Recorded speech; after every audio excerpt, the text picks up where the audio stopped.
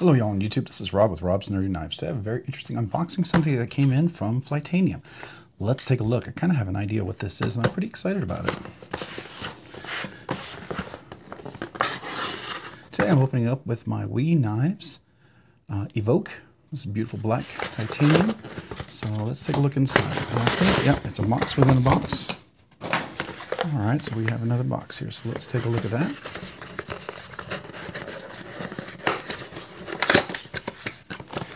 What do we got? Oh, we got a scale. We have a knife. Okay, no paperwork. Very good. All right, so here we go. So this is a scale that goes with this knife. Let's take a look at this while we're at it. This is the Arcade Flytanium. It's one of their own first knives, but the cool thing what this is, it's a Sharklock technology. So this is a collab with Andrew Demko, but Flytanium is the one that put this together. So let's take a look. You can see a little picture of that. All right, so we got a nice little sticker, very cool. We got a nice cloth here, very nice, little or bag. Let's see what we got. Now notice it does come with some G10 scales, which I thought it did. And then I've got some metal scales there that I'm going to try as well. All right, so we're gonna put that and save the sticker because I love stickers on my wall of stickers. We'll put this over there out of the way. So here is the knife. It's going to be in aluminum scales. So this is like, I want to say it's anodized or coated with a gray kind of coating. You have a deep pocket carry clip, and I'm pretty sure that's a metal one. Yeah, it's a metal one. I'd like to get a steel one. I mean a titanium one because I'm afraid I'm going to bend that. But it is a captive pivot, which is very cool. It's got thumb studs. Looks like replaceable. Very cool. You have a little priority for a lanyard hole. A little sharp, but that's all right. Edges are very sharp all the way around. I would like to chamfer that down. That's pretty rough there on the edges, huh? Man, that is really, really sharp. I don't know if I like that. That's a bummer. All right, well, I don't know if I got it. Everyone seems to love theirs, but I don't know if everyone has the super sharp edges like this. I mean, let me just show you how sharp that is. I can scrape my nails, right? So you can scrape nail off with those edges. That's how sharp it is. I don't know if that's supposed to be that sharp. I'll have to ask them. And this is a micarta inlay. Not a super fan of it, so what I did get, and we'll put this in here in a second once we take a look. I got these titanium inlays that I want to put in. And I'll see what they look like. Let's see, kind of take a little look. Yeah, I think that'll look pretty cool. All right. I don't know if this was chamfered. I sure hope so. We'll find out. All right, so this is a Sharklock. Looks very similar to my Andrew Demko. Almost feels exactly the same. Let's give it a flip here. All right. All right, so the only thing some people complain is there's not a whole lot of resistance for like the flip. So what they sometimes call detent, it's not real strong there. So I will admit it doesn't feel super strong on the detent, that's for sure. And that is a little bit of a bummer. But, you know, it still works. It's very much like a typical Sharklock. This is, I believe, S35. Yeah, S35 VN blade steel. Kind of a nice drop point with a nice swedge on top. Has a pretty good thickness on the blade. Pretty sharp, very long edge. Let's take a look at that edge. All right, so that's pretty consistent on this side. Pretty consistent. Yeah, it's got a little flattening going on there. Looks like they kind of didn't perfectly round it. You can see that. That's all right, though. I mean, that's pretty good price knife for what you get. I am just really disappointed with the sharp edges. That's just really insane. Okay, I don't know if that's intentional. That bugs me a little bit because that's going to be uncomfortable, especially when I'm gripping on here. Definitely going to be sharp. Not a big fan of that. I'll have to ask him about that. Hopefully I get to do a review and I'm not going to send this back because of that, because that's kind of a bummer, right? Anyways, very cool. I like the edge. Comes to a pretty thin edge, especially with that long edge on there. Definitely very sharp. That's nice. It's got some great jimping on top. Reminds me a lot of my Andrew Demko. So that's kind of cool. So you can do that, right? And then you have the thumb studs. Yeah, I guess I can do a middle finger flick. Yep, sure can. Middle finger flick as well. Yep, absolutely. So I've got multiple ways to deploy this, which is really cool. I do like the deep pocket carry clip. It's not reversible. I sure wish it was. And let's see, what do we have in here? Let's take a look. Okay, so we have a place for the screw there. We do have a place for the screw over there. That's interesting. So there's a hole on this side. So it looks like it could be drilled for reverse carry. So I wonder if you asked them if you wanted a lefty, if they would just drill the hole, because there's already a hole in the scale for the clip to fit on that side, and it's a pretty uniform scale, so it should replace. So that's something I'll have to ask them about. Very interesting. All right, very cool blade.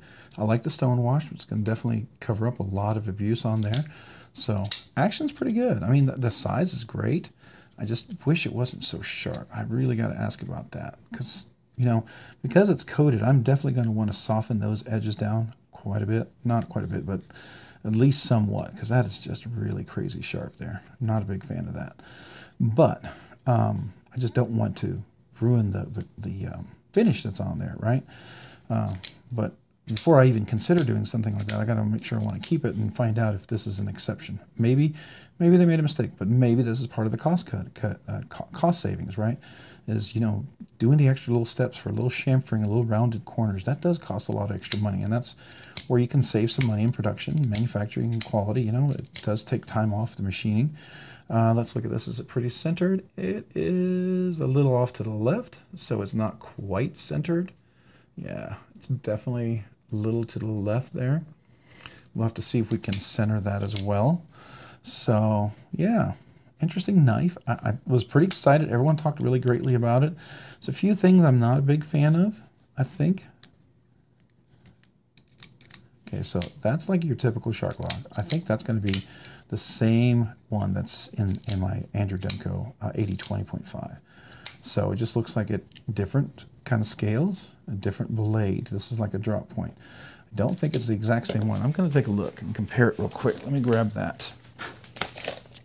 We're going to grab that out of the case here real quick and compare that just for giggles. So very similar, a little thinner on top. Looks like the blade stock might be, yeah, definitely a little thinner on this side. The thumb studs are definitely smaller on here. That's for sure. This is the S35VN2, so you can definitely see the same type of finish. Looking at the jimping on there, that looks very similar there, I would say, and there as well. So I think that's going to be pretty close. So that makes me wonder if it uses the same washers too. So we'll have to take that apart. Again, if we keep this knife, we'll definitely take it apart and take a look at that before I do any sort of swap of the scales at this point. So I'm going to have to, you know, we'll make that swapping of the scales a part 2 before we do anything, because I want to check in with them on this, because that is just ridiculously sharp. You know, you shouldn't be able to shave my nails, you know. I can file down the nails because it's so sharp there. That is one of those little things that to me is a miss, because it feels like it was a little softer here, but definitely not here. So I don't know if that's just a miss in the milling or what, but I'm going to ask, because you got this nice chamfering going on here, and it feels like you should just a quick buff, just a buff around here before you do any sort of anodization, I think. But oh well, I am not the manufacturer here, so just my personal preference. And, you know, as a consumer, I can have my preferences. Whether they think it's valid or not, that's certainly up to them. But we got a little blade. Is it centering up a little bit better now? No, it's still a little bit to the left. It's ever so slight to the left for sure. And it's just enough to be annoying, for me at least. So I'll have to see if we can center that. I don't like a non-centered blade. That is a little OCD thing that I do not care for. So hopefully, let's see, is it locked in there pretty good? It is locked in there pretty good. Yeah, it's in there pretty good when it's in. It's very similar to this too, right? Because it does the same when you get up here. It's nice and in. Yeah, so there we go. Looks like it might be the same type of washers, I'm pretty sure. And that means I would have to order some from Skiff, because I definitely put in my Skiff washers for sure. Again, assuming I can get this nice and finished here. So anyways, we will check with them first before we do anything else here. I'm going to check to see if this is normal, and if it is, and this to be accepted, then maybe I've got to weigh in whether I want to keep it or if I want to kind of soften those edges because they're pretty sharp. And then we'll kind of have a little discussion about that, and maybe there'll be a part 2. So I'm going to finish this video here. If it finishes and you see the credits, that means I'm done. If you don't, then you won't see the credits, all right? So All right, I'm back. I think I'm going to go ahead and give this a try. I wasn't really too happy about the edges, but I may try to soften those just because they're so sharp. I really wanted to try that on. So let's go ahead and give this a try. I think this looks a little like a bigger pivot. Yeah, this is a T10, but I do think all of these guys are just T6s. Yeah, and those are T6s, which is unfortunate, but you know, it is what it is. So let's get into this.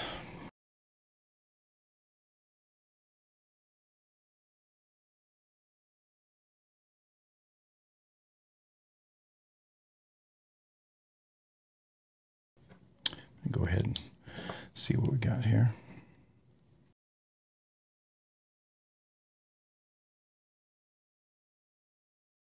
The springs. And do we have them? Yeah, we sure do. They are the same washer, so I need to get a pair of those for sure. So let me get my cloth here and see if I can clean these at all.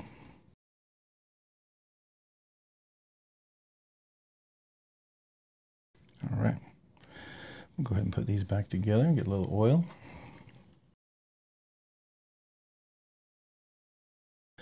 So I'm going to leave the open A part of the cage facing away.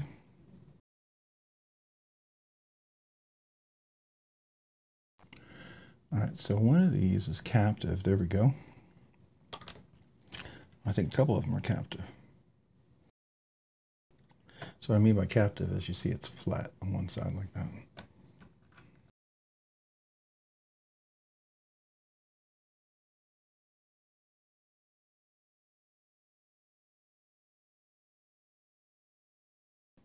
Oh, and you put the, oh, I was afraid of doing that, losing the spring. This is a captive one. Oops, sorry, I hit the camera. No.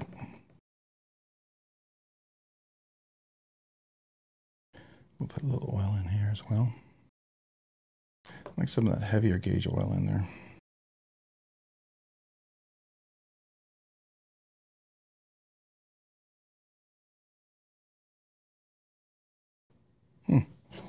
That seems to straighten up. Okay, that's in there solid. Is it centered? Pretty close, pretty close. All right.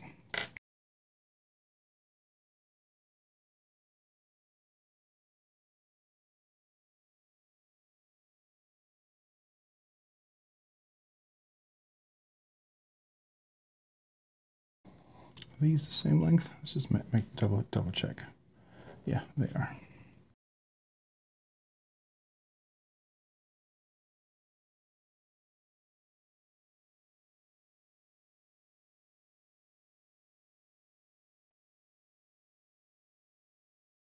I think we're centered.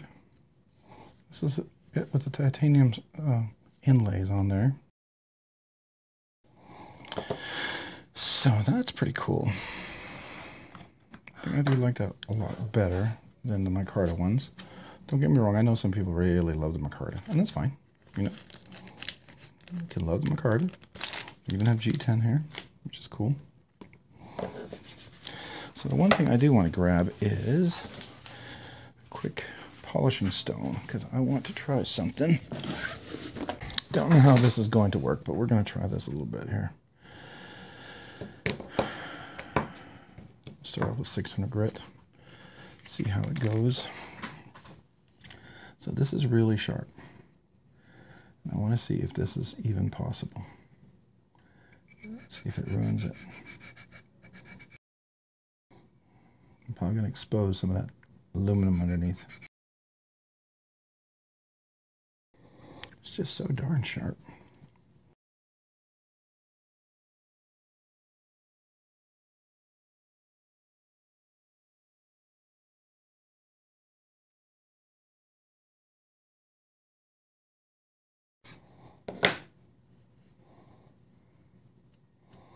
Yeah, I am exposing some of that titanium, but you know what? That's all right, because I've got all this other steel showing. Don't think it looks horrible. It's certainly more comfortable than the sharp edge. I do wish they would knock that down because that's very disappointing, I gotta tell you. Definitely my biggest gripe for such a really fun knife.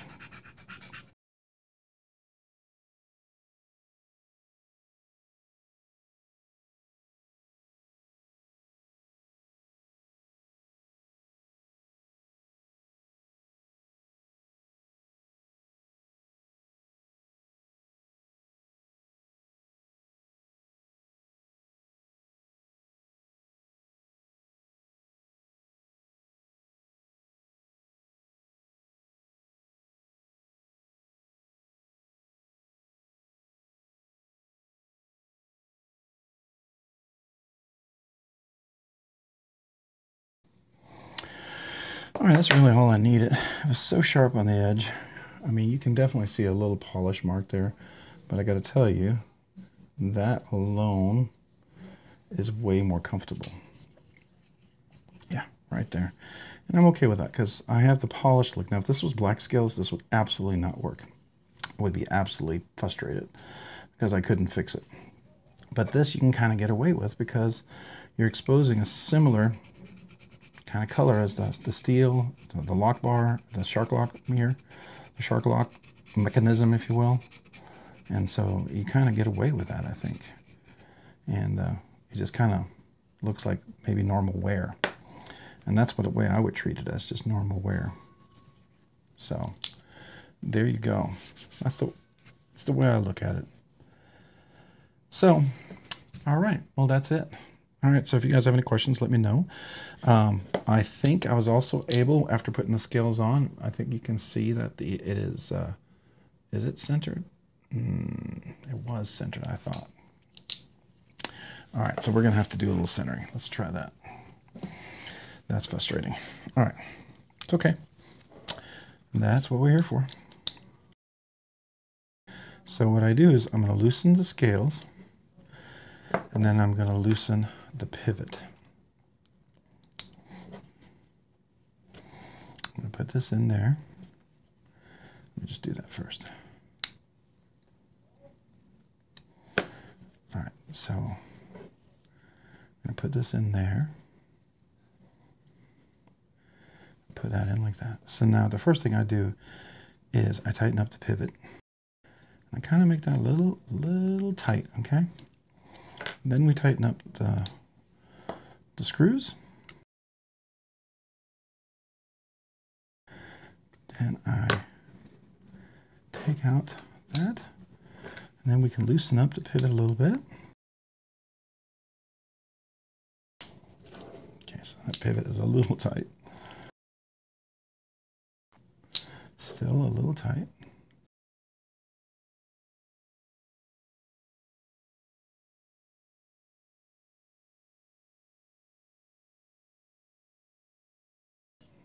No blade rock. Let's see. There we get it.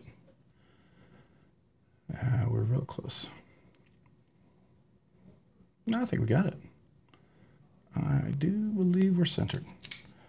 Okay, so it works just like a traditional centering. Yeah, I will say this is too sharp, and I do hope they fix that. This is like a first run. I hope they buff that out. See, they know how to do it because you look at this. It's all nice and soft and rounded right here, which is what you would love to feel all the way around here, and I'm just kind of surprised they didn't finish that. Now, I guess they get that because that really digs in your hand, and that would be really uncomfortable.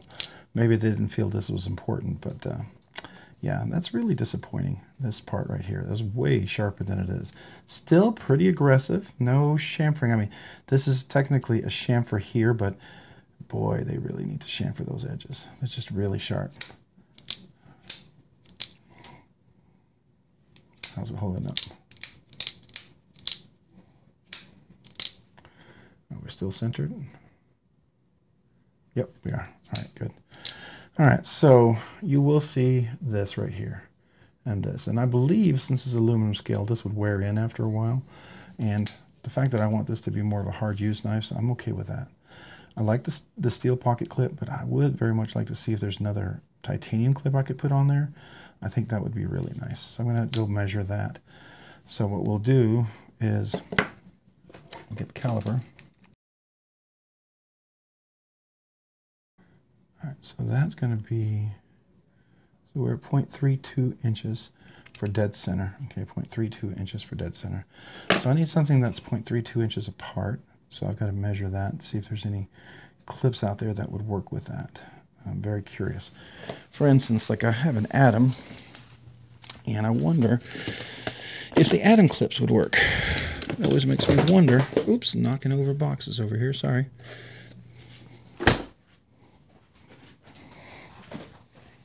Kind of curious if that clip would be the same width. So that's at 0.32 inches, right?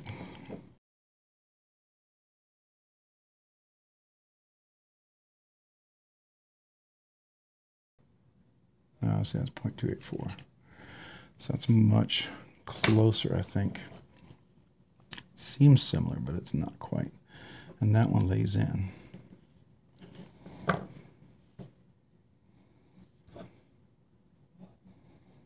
Yeah, so pretty cool though. I do like that. I like the fact that I can change those out too, but I think I like the titanium scales a lot better on this. There you go.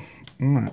So, hey, if you found this interesting, informative, worthwhile, entertaining, just something that really maybe helped you out, would you please consider hitting the subscribe button down below? And, if you've already subscribed, maybe consider hitting the, hit the like button. And if you've already hit the like button, maybe hit subscribe. Subscribing and liking the channel really helps me out a lot. Allows me to produce more content, do more things. And if you've already done all of that, maybe hit your notification button so you can be notified of future content. Really, really appreciate it. Really appreciate you guys doing that. If you've done all that, maybe check me out over on Instagram at robs_nerdy_knives. Again, that's on Instagram at robs_nerdy_knives. Thanks so much for watching today. Have a great day and a great week. Bye.